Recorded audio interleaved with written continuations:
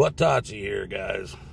I'm doing this video. It's come to my attention by several people that, some people thought I'd quit doing videos all the way around. Heck, I put out quite a few videos just in the last month. But they're not getting them. There's other people telling me that they've got to go in and resub to my channel, and they still won't get my videos. My son even tells me he gets about 1 out of every 5 or 6 videos I do. He gets notified on about 1 of them, and then he ends up having to go find my channel and see if I've got anything else going on. But my channel started back in 2015, and I started off by doing cop watches. If a cop had somebody pulled over, I'd stop and videotape it.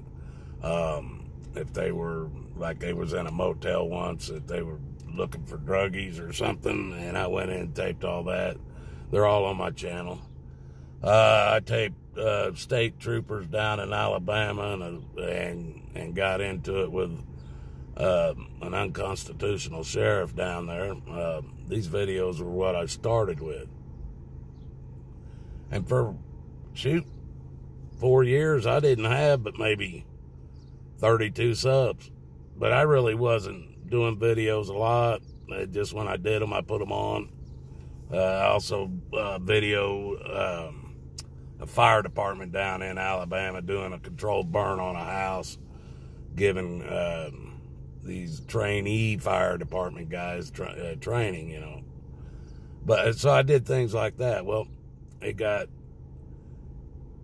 I decided to kind of switch it up instead of trying to watch the watchers, I guess you call it, or watch the cops or watch the government. I decided to just start researching them and putting out the facts that I find on the things I research.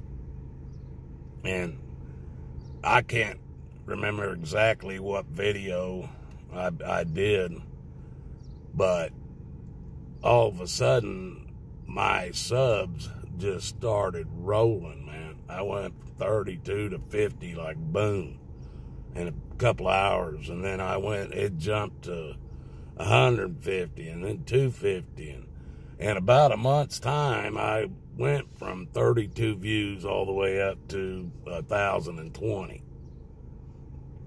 That was as far as YouTube let me go. Once I went over the 1,000 mark, I think that's when they started paying attention to my videos and then started blocking them. I know they're doing this. Why? I mean, you got to ask yourself, why, people? I always say this. Why would YouTube do that with me? A little channel that for 4 years I had 32 subs, 34 subs or something like that for 4 years. Then all of a sudden, boom, in almost 1 month, I jump up to almost 1,000 subs, more than that.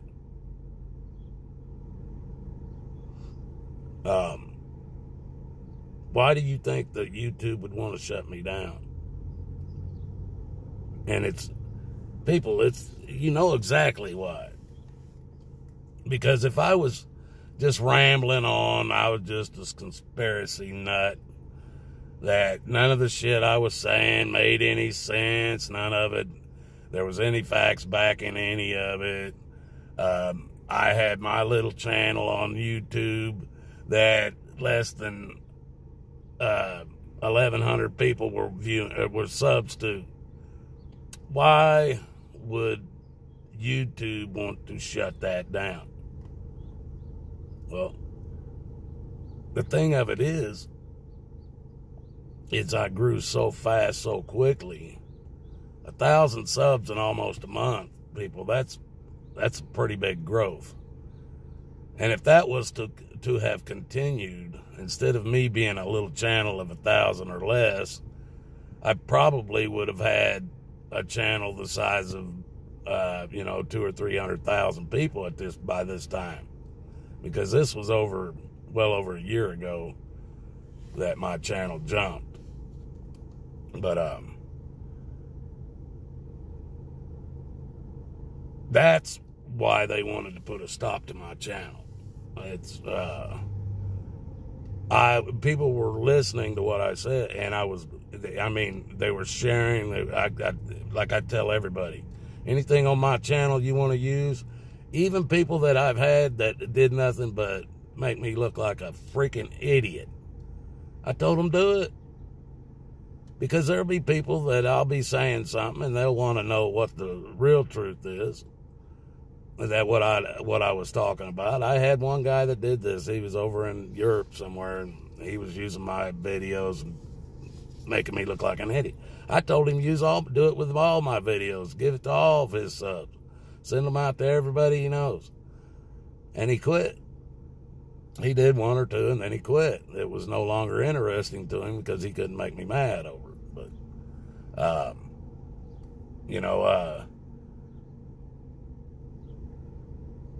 there's something I also want to talk about. I just want to talk about my channel. I don't think it's going to be long. Probably not long, either before or after this election. I believe they're going to shut down a lot of social media. Now, we won't even be told about it until after it starts. And then we'll all be going, well, what's going on? What happened? And then they'll come out and tell us what happened. But this is something I really want to talk to you people about. Now, I've heard different amounts on this. But I've been told that anywhere from, let's say 32 million up to as much as $52 million a day NASA gets from just the American taxpayers. Now we're going to hit it. We'll just start low. We'll hit it at the 32 million. Do you guys realize that that's $1.2 billion a month NASA gets from us? That's a lot of damn money, man. A lot of damn money for what? And for what? Because they're not going to the moon, they're not going to Mars, they're not even doing anything in space, people, because space don't exist. But let's say they can go to space and that they've been to the moon. What in the hell have they done since? Let's just continue with their lies and go back to since they shut down using the space shuttles. They ain't done shit, people, except take your money. And if you don't think $1.2 billion a month is enough money to throw so much shit at the American people that they wouldn't know which way's up as far as the truth goes, then I don't know what to say about that, people. Nathan Oakley and the Flat Earth Debate. This is one of those times that I'm going to give a channel their props.